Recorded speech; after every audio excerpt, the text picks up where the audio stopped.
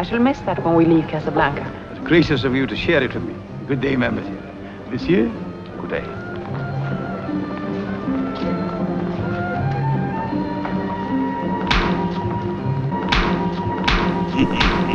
You're the man, please.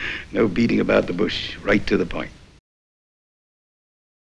The multiverse is the idea that there are lots of different universes with different laws and constants.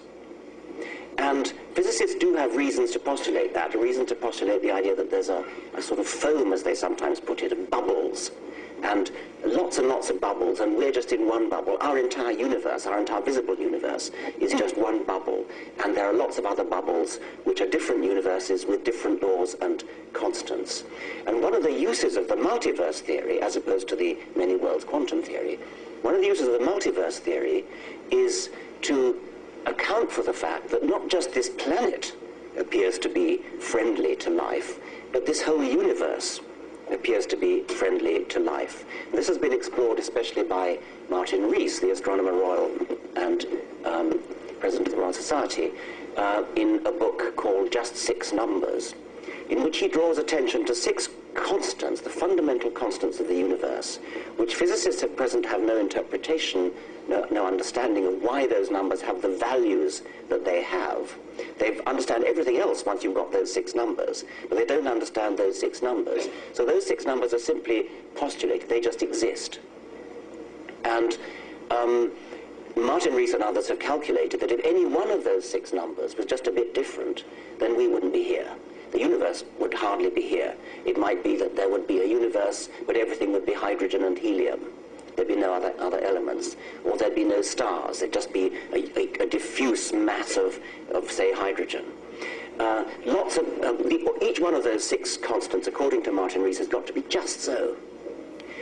And so one could imagine a theist thinking of God with six knobs that he can twiddle, setting up the constants of the universe. And God started out by adjusting each of these six knobs to exactly the right value in order that the universe should last long enough to bring forth life, should have stars instead of just uniform matter, that the constant governing the strong and the weak forces and so on should be just right. Well, that's the theistic interpretation, which I think is fatally flawed by the argument I said earlier, that complexity can't just happen. We have to stop here to explain what Dawkins means when he says complexity can't just happen. After all, that's a little strange, because according to the Big Bang Theory, the complexity of integrated rules and constants that govern our cosmos did just happen at the Big Bang. But this scientific theory is not satisfying to Dawkins because he knows how improbable our cosmos is if there is no designer. So all through his book, The God Delusion, he keeps referring to how Darwinism should raise our consciousness on how all complexity came from simplicity. In several places, he hints that through a process like biological evolution, billions and billions of cosmos evolved until our cosmos was able to produce life. Now, billions and billions is not really a reasonable number once you know the facts. It's actually quadrillions and quadrillions. Stephen Hawking is one of the many scientists that estimate the probability of our cosmos happening by chance as extremely remote. In his brief History of Time, he comments that the rate of expansion in the first second of the Big Bang had to be exactly as it was for life to be possible. If the expansion had varied by just 1 part in 10 to the 17th power, life could not exist in our cosmos. That means, by inference, that there must be 10 to the 17th power cosmos without life for every cosmos like ours with life to exist. Here's the math, and you can do it yourself. For the first time in history, a normal person can verify the claims of scientists because large numbers can be factored with the scientific computer on your computer, and I'll show you how. First, click the Start button, then hover over All Programs, then hover over Accessories, then click on Calculator. If the calculator is in Standard View, click on View and then on Scientific. Now you are in Scientific Calculator mode.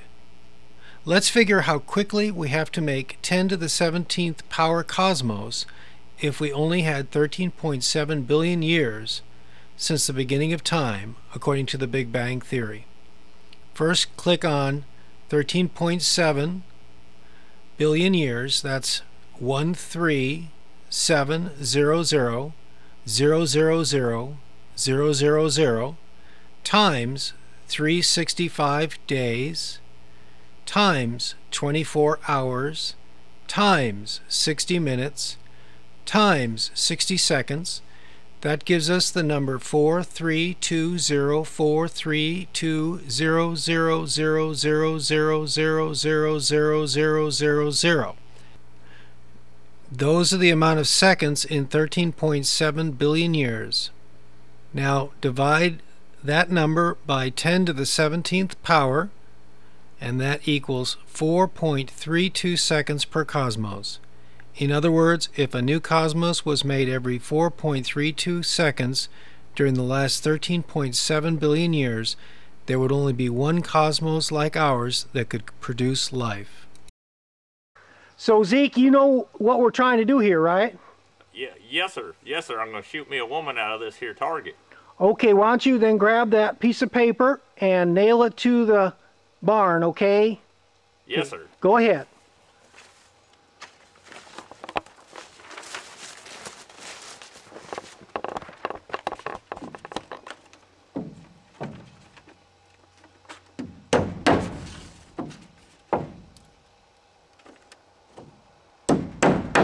Okay, now to go back and get your 12 gauge, and you go ahead and shoot that first shot. Now make sure you get close enough where you could shoot you a picture of a woman, okay?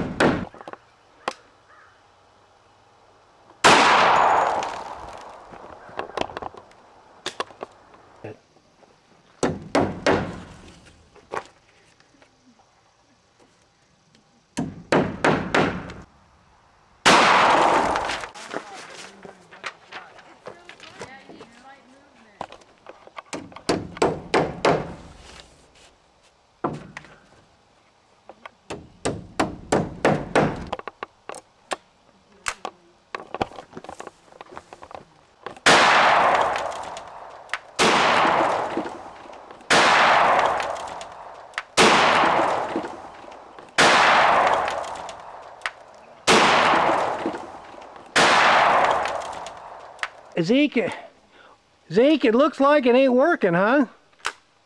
No, sir. No, sir, it ain't. You think you want to just keep trying? Maybe a couple 100,000 times might work. Maybe. All right, let's try it again. Shazam! It's a woman! Sure enough, you shot a woman. Too bad it ain't a real woman, but that sure is good shooting.